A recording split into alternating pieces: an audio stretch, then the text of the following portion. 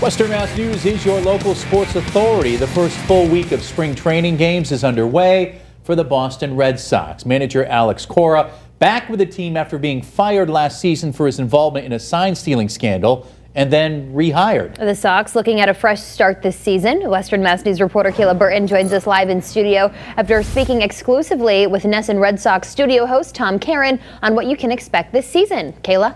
Well, Chris and Jordan, one thing we can all expect is that there's really only one way to go, and that is strictly up after a brutal season by the Sox last year.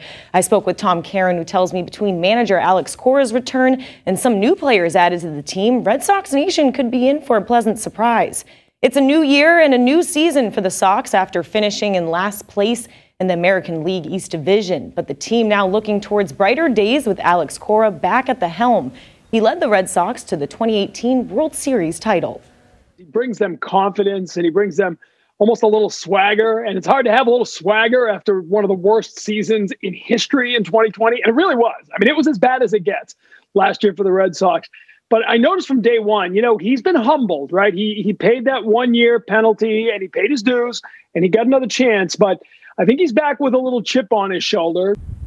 The Sox, though, losing some key players at the plate, plus last year's pitching staff had the highest earned run average in the 100-plus year history of the Red Sox. Now, despite all the struggles, Caron acknowledging Cora's statement to Red Sox Nation before spring training, saying don't sleep on the Sox because he has full confidence they are going to be better this year than a lot of people think. We all are praying and hoping that is the truth. Now, we know the team has lost some of its go-to players, so who should we be keeping our eyes on to lead this team, and what new guys could be making a statement? We'll get Caron's inside scoop on that tonight at 10 and 11. Plus, you can catch the Red Sox in action this weekend on Nesson as the team faces the Minnesota Twins on Saturday and then the Atlanta Braves on Sunday. Both games at 1:05.